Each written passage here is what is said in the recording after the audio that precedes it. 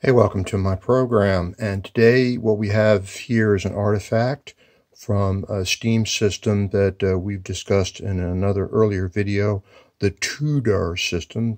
And this is a 3/4 inch valve based on that system.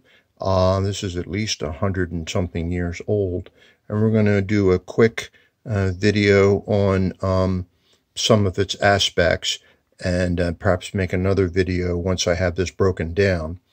So we have a 3/4 inch inlet. This is where the steam and the air would arrive, and it exits through there.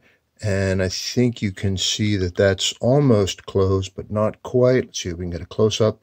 You can see maybe on the right-hand side a slight peeking out where the steam is restricted.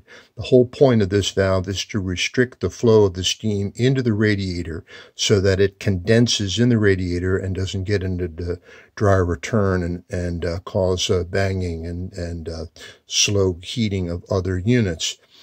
The index mark on the adjuster is that notch there, which lines up again with that hole. This has been frozen in place.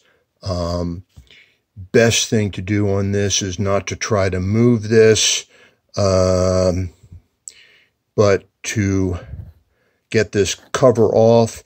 Again, you don't want to put too much stress on this. Some cases I've gotten a tool.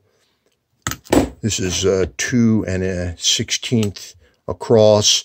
Was mainly designed for a train valve, and usually it impact that off, but I would use the smooth jaws to work that free. And this comes off, and the reason why you don't want to bend this, because once you bend this, the valve is pretty well trashed. Then there is a follower, you can see there.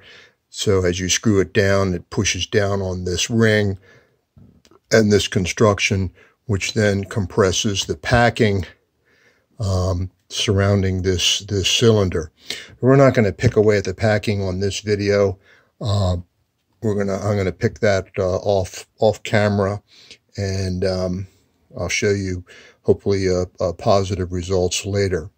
One way of moving that, at one time I had taken a half-inch male by 3/4, half-inch female by 3/4 inch adapter, and ground down this 3/4 inch to fit in this socket here, but that particular part has since disappeared into the great rolling entropy machine, which is in my truck.